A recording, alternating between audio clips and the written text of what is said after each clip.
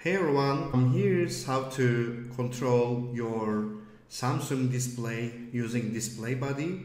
DisplayBuddy is a Mac app which is available under Setup bundle, and when you install it you can manage your control, manage your displays, and for example using different software solutions. I have a Samsung M8 monitor on my office, and I wasn't able to manage the brightness or contrast, sound levels using my keyboard. Instead I would need to use this remote to manage it, and it was really hard, all the time click lots of buttons, go to the menu items and change the resolution. So with DisplayBuddy, with just a couple of minutes of setup, it's now very easy. So let me show you how to do it. So if you have a Samsung monitor with a Samsung Smart capabilities and connected to Wi-Fi, you can follow these steps.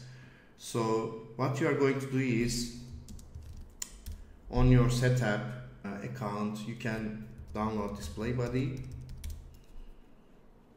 Now you just install it, and when you open it, you will see on this menu bar item, and from there we will do our settings.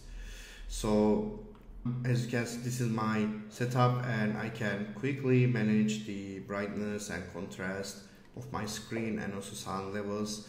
So what you need to do is go to control mode and choose Samsung Smart. And when you do that, you would also need to make sure you follow the steps for the Samsung Smart. So when you do that, let me check. Yeah, here it is. You would go to, actually when you first do that, it will ask you how to do the Samsung Smart setup. So for example, let me do that for showing it how to do it. Yeah, what it asks for you to is enter your IP settings. So this is how you do it with your remote control. So I cannot show you this right now, but yeah, what you're going to do is follow the steps and get your IP address from here.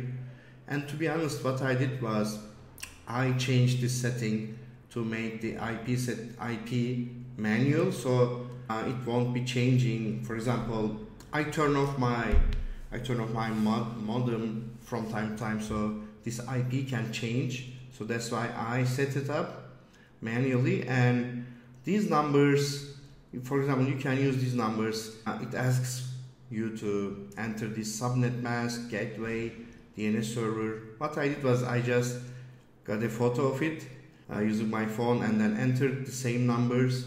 So this was my manually entered IP address. Yours might be different. So when I click content, yeah, it asks allow. This is a prompt from the camera, so I use my prompt to allow it. And then what you do is just click finish setup, and from right now you can now manage the resolution, the brightness, the contrast, and also the volume. And what you can do is here click more and go to keyboard and control using keyboard shortcuts. So you can use the keyboard controls to manage the brightness and other effects, sound as well. So yeah, this is how to do it. And when the first time you're doing, instead of going to reset, you would just go to Samsung Smart. By default it comes with DCCCI, but yeah, it doesn't, as you can see, it doesn't work. So what you need to do is go to Samsung Smart and set it up. So yeah, this is how it works, and you can always ask me if you have any problems on the comments below. Thank you.